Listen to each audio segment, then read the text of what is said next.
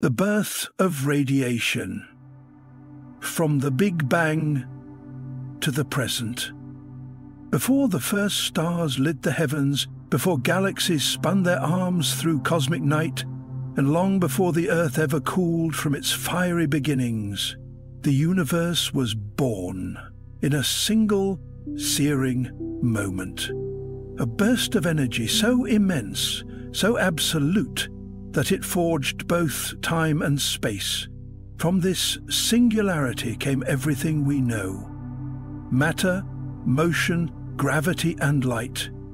But among these primal creations, radiation stands as the first true messenger. It is the oldest remnant of the universe's awakening, a voice that has never fallen silent. In the first fractions of a second following the Big Bang, the universe existed as a hot, dense plasma, a chaotic sea of particles and radiation indistinguishable from one another.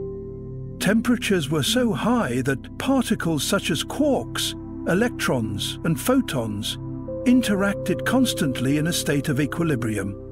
There were no atoms, no light in the classical sense, only raw, radiant energy tangled in the gravitational swell of the infant cosmos.